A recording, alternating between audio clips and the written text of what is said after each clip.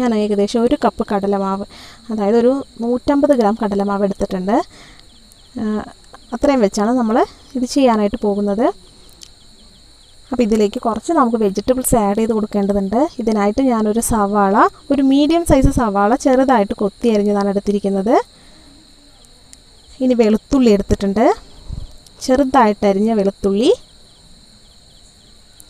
കുറച്ച് പച്ചമുളക്, ഒരു 2 പച്ചമുളകേ ഞാൻ എടുത്തിട്ടുള്ളൂ, പിന്നെ മല്ലിയില ചെറുതായിട്ട് അരിഞ്ഞത്. ഇത്രയുമാണ് നമ്മൾ എടുത്തിരിക്കുന്ന വെജിറ്റബിൾസ്.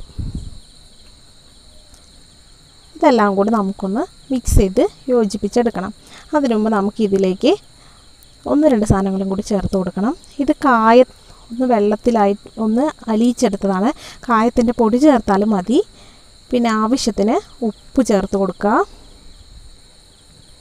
അടുത്തതായിട്ട് കുറച്ച് കളറിനായിട്ട് ഒരു 1/4 ടീസ്പൂണോളം മുളക് പൊടി ചേർത്ത് കൊടുക്കുക. ഇനി നിങ്ങൾക്ക് മസാലയുടെ ടേസ്റ്റൊക്കെ ഇഷ്ടമാണെങ്കിൽ അതും വേണമെങ്കിൽ ചേർത്ത് കൊടുക്കാവുന്നതാണ്. ഞാനിപ്പോൾ ഇത്രയും പൊടിയെ ചേർത്ത് കൊടുത്തിട്ടുള്ളൂ. ഇനി വെള്ളം കുറച്ചായിട്ട് ഒഴിച്ചു കൊടുത്തിട്ട് നല്ലൊരു ക്രീമി പരുവത്തിലാക്കി എടുക്കണം ഈ മാവിനെ.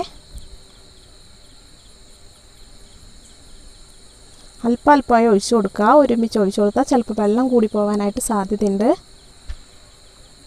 ഇതിപ്പോൾ നമ്മൾ ബാറ്റർ നേരത്തെ കലക്കി വെക്കുകയൊന്നും വേണ്ട, നമുക്കപ്പം തന്നെ കലക്കിയെടുത്ത് ഉണ്ടാക്കാവുന്നതാണ്. അപ്പോൾ ഇതിവിടെ മാവ് ഏകദേശം പരുവമായിട്ടുണ്ട്.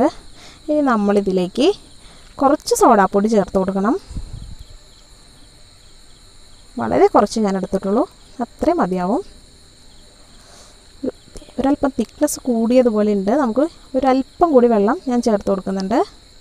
അപ്പോൾ നിങ്ങൾക്ക് അറിയാൻ പറ്റും, ഇത് നമ്മൾ ബ്രെഡ് വെച്ചാണ് ചെയ്യുന്നത്. അപ്പോൾ അത് ഒന്ന് മുങ്ങി കിട്ടാനായിട്ട് ആവശ്യമുള്ളത്രയും ഒരു തിക്നെസ് കൺസിസ്റ്റൻസിയാണ് മാവിന് വേണ്ടത്. അപ്പോൾ നമ്മളിവിടെ മാവൊക്കെ ഒന്ന് മിക്സ് ചെയ്ത് വെച്ചിട്ടുണ്ട്.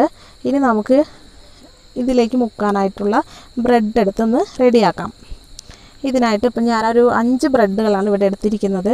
അപ്പോൾ ഞാൻ കട്ട് ചെയ്ത് കിട്ടാനായിട്ട് ഇതൊന്ന് ചൂടാക്കിയിട്ടുണ്ട്. ഒരു ട്രയാങ്കിൾ ഷേപ്പിൽ നമുക്ക് കട്ട് ചെയ്തെടുക്കണം. ഇപ്പോൾ ചില ബ്രെഡ് നമുക്കിതുപോലെ കട്ട് ചെയ്യാൻ പ്രയാസം ഉണ്ടാകും. അങ്ങനെ ആകുമ്പോൾ ഒന്ന് ചെറുതായി ചൂടാക്കിയാൽ മതി. അപ്പോൾ ഇതുപോലെ ഈ 5 ബ്രെഡും കട്ട് ചെയ്യുമ്പോൾ നമുക്കൊരു 10 പീസസ് കിട്ടും. ഈ ഒരു ഷേപ്പിൽ കട്ട് ചെയ്തെടുക്കുക. മറ്റുള്ളതും കൂടി അതുപോലെ നമുക്ക് കട്ട് ചെയ്തെടുക്കാം. ഇവിടെ എല്ലാം കട്ട് ചെയ്തിട്ടുണ്ട്. ഇനി നമുക്ക് ഈ ബ്രെഡിനെ ഓരോന്നായിട്ട് ഈ ബാറ്ററിൽ മുക്കിയെടുത്ത് വറുത്തെടുക്കണം. അപ്പോൾ എപ്പോഴും ബാറ്റർ ഇളക്കി കൊടുത്തിട്ട് മുക്കിയെടുക്കാനായിട്ട് ശ്രദ്ധിക്കുക. അങ്ങനെ ആകുമ്പോൾ സവാളയൊക്കെ എല്ലാ വശത്തും നമുക്ക് കിട്ടും. ഇല്ലെങ്കിൽ സവാളയും ഒക്കെ അടിയിലേക്ക് മാത്രമായിട്ട് കിടക്കും. അപ്പോൾ ഇങ്ങനെ ബ്രെഡ് ഇട്ടിട്ട് പൊരിച്ചെടുക്കുക. 2 സൈഡ് മാറ്റിയിട്ടിട്ട് ഒന്ന് പൊരിച്ചെടുക്കുക. നല്ല ടേസ്റ്റുള്ളൊരു സ്നാക്കാണിത്. അപ്പോൾ നമ്മുടെ സ്നാക്ക് ഇത് റെഡി ആയിട്ടുണ്ട്. അപ്പോൾ എല്ലാവരും ഇതൊന്ന് ട്രൈ ചെയ്യുക. പിന്നെ ആദ്യമായിട്ടാണ് നിങ്ങൾ ഈ ചാനൽ കാണുന്നതെങ്കിൽ ഒന്ന് സബ്സ്ക്രൈബ് ചെയ്തേക്കണം. അതുപോലെ തന്നെ അതിൻ്റെ തൊട്ടപ്പുറത്ത് കാണുന്ന ബെല്ലൈക്കൺ കൂടി ഒന്ന് പ്രസ് ചെയ്തിട്ട് നോട്ടിഫിക്കേഷൻ എനേബിൾ ചെയ്യാൻ കൂടെ നിങ്ങൾ മറക്കരുത്.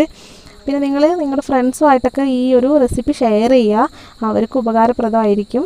അപ്പോൾ ഇത് വളരെ എളുപ്പം നമുക്ക് തയ്യാറാക്കി എടുക്കാൻ പറ്റി. നിങ്ങൾ കണ്ടു, ഒരു 10-15 മിനിറ്റ് സമയം കൊണ്ട് നമുക്ക് തയ്യാറാക്കി എടുക്കാവുന്നേ ഉള്ളൂ ഇത്.